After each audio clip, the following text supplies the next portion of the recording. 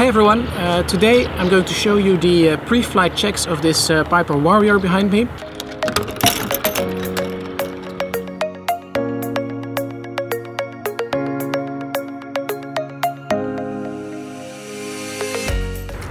When I first started flying, I found it actually pretty hard to remember all the steps, and even with the checklist in hand, you don't always exactly know what to look for. So watch along, pause, rewind as much as you need. If you have any questions, put them down below in the comments and I'll try to help you. And of course, if you like my video, click like and subscribe somewhere down there in the bottom right corner. Let's hop in. So I like to do my walk around in 2 laps. One electrical and one for all the non-electrical parts. And the reason for that is that if you keep the electrical switches on for too long on the ground, especially in the winter, you may run out of batteries. So we're going to start with the electrical part, which means first of all I'm going to turn everything off to make sure nothing unexpected happens when we turn on the power. So we're going to check first down here to see that the magnetos are off. We check that all the switches are off. Nav light, switch, off, off, off, all are off. I'm going to check that all the circuit breakers underneath here are all in and checked. Check that the mixture is off. So the plane is fully off, so nothing is really going to happen except for some things are going to start. In some planes you have one of these buttons to turn off all the avionics. This one doesn't have it, so we turn off all the equipment separately on shutdown and check all the little buttons and check that they're all off. Then what I'm going to do is start by turning on the master switch. That actually turns on the power, and we see that well, essentially nothing happens except for the avionics that are always on this plane. And the first thing to check are the fuel tank indicators. So we have left and right here. We check and we remember what it says, so later we can visually see that the same amount of fuel is actually also in the tank and they are correct. So in this case they say 15 and just under 10. We can look that up. Second step is that we check the little button here for the what we call the annunciator panel to check that the warning lights actually work, because if the light is broken you wouldn't see what is wrong with it. And then we're going to turn on some of the equipment and do the first electrical outside walk around to see what is working and all the lights are on. So we turn on the navigation light, which is the button on the left here. Turn on the landing light, turn on the anti-collision light, with little strobes on the side, and turn on the pitot heat that is heating the pitot probe under the wing. Now we get out and make the first walk around and do the first lap of electrical checks. So we start at the right wing and we check that the strobe light and the green navigation light are working. Now we continue to the nose, so follow along, we walk around the plane. And we take a look here at the landing light at the front of the plane. It's the LED light over here. That should be working as well. Then we continue onto the left wing, which is slightly different than the right, because on the left one we also want to check the stall warning. So there's a little flap here, and that flap actually activates and triggers the warning.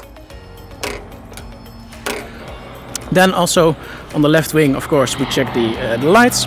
So in this case we have a red navigation light and a white strobe light as well. Underneath we have the pitot probe, for which we turned on the heat inside the cockpit. We're going to check that it's actually heated. So dive underneath. And underneath the wing we see this part here, and we can feel that it's heated, that it's warm, so the heat is working.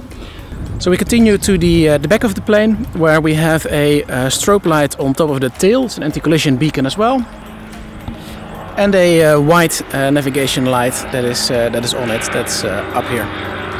After the electrical lap, which is quite short because we don't want to drain the batteries, we go back inside and turn all the switches off. So turn off the pitot heat, anti-collision lights, landing lights, navigation lights, and master switch. And that concludes the electrical part. And so we've kept the time that the battery is being used to a minimum. And now we're going to do the second lap for everything that is non-electrical and all the mechanical parts of the plane.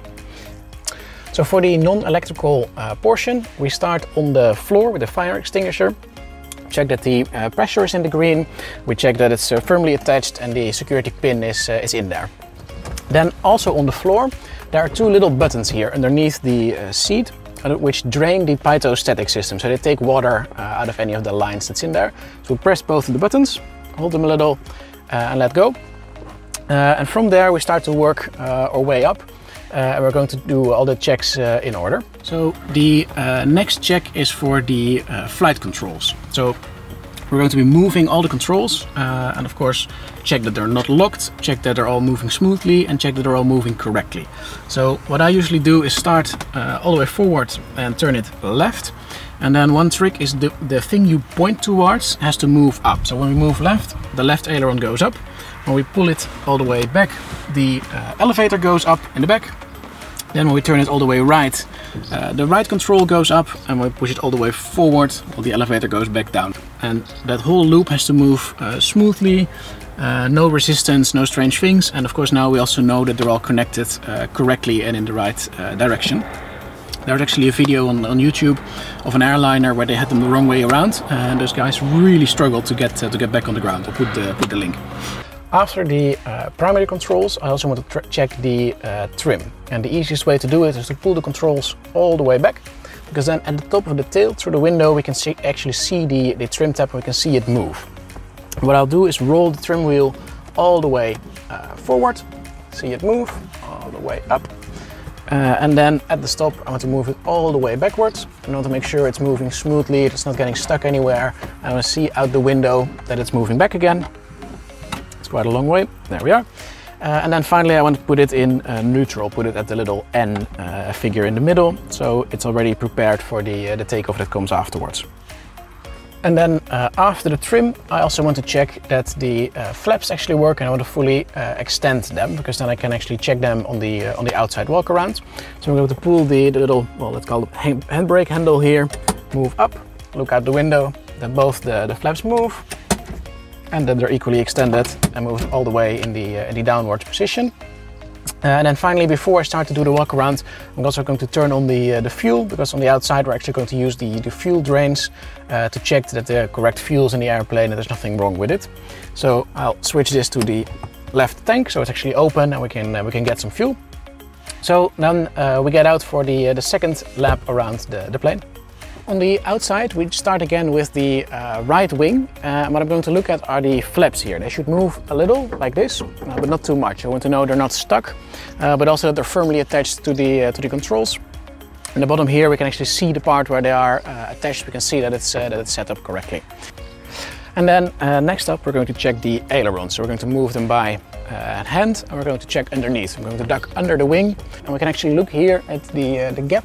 There's nothing obstructing it, nothing is in between. And over here we can see the little connector that holds them to the controls. When you put your fingers in between, always hold with the other hand in case the winds move them. You don't want to lose a finger there. And then we'll continue to the end of the wing here, at the end of the aileron, where we have this little static wick, which is important to help the plane discharge any static energy that it gets from moving through the air or moving through clouds. And then we move to the end of the wing. While you walk around and look at the front, it's especially important to check that the front of the wing is fully clean. There's nothing on it, no contaminations. There's no ice on top of the wing, there are no dents in it. So just look at the shape of the wing and check that the whole thing is exactly looking as you're expecting it to look. Next, you want to look inside the fuel tanks. We're going to open it up, look in. Check on the side that there is actually just under 10 gallon in there, as we saw on the fuel indicators in the cockpit. So we know the indicator is correct, it's working, and the fuel cap is on securely. Next we dive under the wing, check the tire, check the tire tread is on there, properly inflated, no damage to it.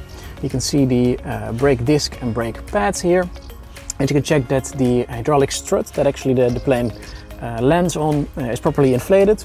Should be around 4.5 inches, 11 centimeters, or much more practical, about 1.5 fists. So hold your hand next to it, you can see, and you want to see no leaks, and you want to see it's stable. After the strut, you also want to take a quick look at the cabin air intake over here. It has to be free and clean. And then we're going to continue to the nose compartment. So we continue at the nose compartment itself. There's two little clips here that you can turn and pull to open it up. We can take a look inside, and what you want to see on the bottom is that everything is clean. There's no oil or other fluids dripping. You want to take a quick look at all the cables, that the insulation is still there, nothing is chafing or getting opened. And then, very important, we're going to check the oil level itself. which is this little cap. We unscrew it, and it's really just like a car. Use a little bit of paper, clean the stick itself, so we're not dripping on the bottom of the plane, because that will make the next one find oil and be scared that something is leaking. We put it back in once it's clean, and we pull it out, and then we take a look, and there are little markers here, and what we want it to be is at 6 quarts. The manual of the plane will describe the absolute minimum and maximum that you need.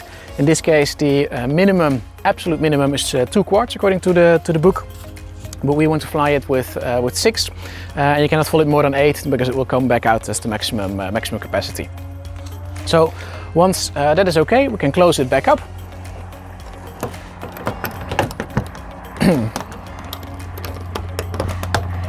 So once you've closed it back up, you want to reach inside here, the gap between the propeller and the cowling, and you can feel with your fingers the rubber alternator belt. And it should be nicely tight, should be about, well, maximum 1 or 2 centimeters play in it, which is important because it powers all the electrical instruments inside the plane.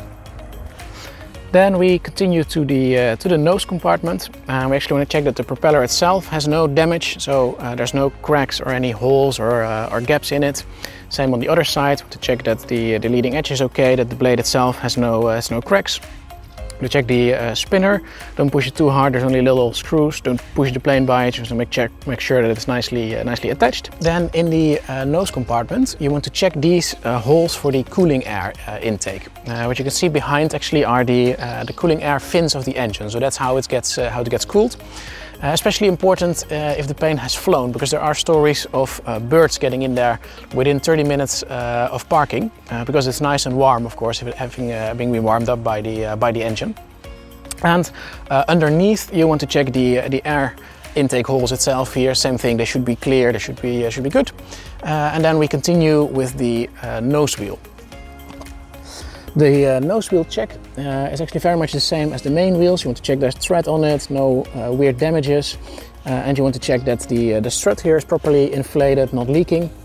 It's supposed to be a little bit lower, I'd say about 3.5 inches, 8 centimeters, or just over 1 fist is the right inflation height that you want to see here. Then on the left wing, you want to check the same things as on the right. So you want to check, of course, again, the wheel, the brakes, air intake. You want to look in the fuel. You want to check that the wing itself is clean and clear. I'm not going to do all of that because it will take forever. But there's one difference to the left wing compared to the right, which is that you want to check the pitot intake underneath. And that's on here. We have the pitot tube with at the front and at the bottom 2 holes to measure the dynamic and static pressure. And what you want to see is that there's no cover on it, it's clean, there's nothing, no insects or otherwise in the little holes, to check that it's working. And finally, we want to take a look at the tail of the aircraft. So you want to see the tail itself over here, that is nicely attached, no wrinkles, no cracks, no one slammed it into ground somehow. And finally, inside here, you want to look under the tail. So we want to move this part, so that it's moving freely, just like the ailerons. And you want to look inside here to check that all the bolts are on and everything is securely attached. So that's the outside walk-around portion of the check almost completed. There are 2 final things you really want to do. One is take a look at the plane as a whole, because we've been very zoomed in on all these little parts and looking around. But of course, you also just want to check, does the whole thing look good? And especially, does the surrounding look good to go? So check that there are no tow bars or blocks in any of the wheels, the tie-down ropes are removed, there's not a little, I don't know, ladder or anything that was used by someone that's standing in your way before you taxi. Because from the cockpit you can't always see all of it and you have no mirror. So take a final good look and say, yes, this one is good to go. And then the last thing we want to do is drain the fuel, which you want to do after fueling. We're going to take a little bit of fuel from both of the wings and from the main fuel strainer to check that actually only fuel and no water is coming out, and there's no contamination in the fuel and everything is good to go. So let's take that last step and then we're good to go. The fuel check itself is actually relatively simple. Underneath the wings there are these little ports, they're above both of the wheels. You can take this little plastic cup, you press it against it, which will open a valve and some fuel comes out. And you want to check the contents of this, that there's nothing floating in it, and it's a light bluish consistent color, so that's only fuel and no water. And then we have this little jerry can to put it back in. so it's not spilling and we can save the environment. So both wings work the same way. The ports are above the wheel, you press the thing in it. But there's a third one here on the left side of the nose. It's roughly a little bit behind the nose wheel, which is connected to the fuel strainer, so the central port, which is why in the cockpit part we actually opened the fuel selector, because that opens this port. We do the same here, we press it against it, we take a little bit of fuel and we look that there's nothing but nice lightly blue colored fuel in it. That's it, we're ready to go. If you have any questions, put them in the comments, and again, of course, subscribe if you like my videos. Thanks for watching, bye!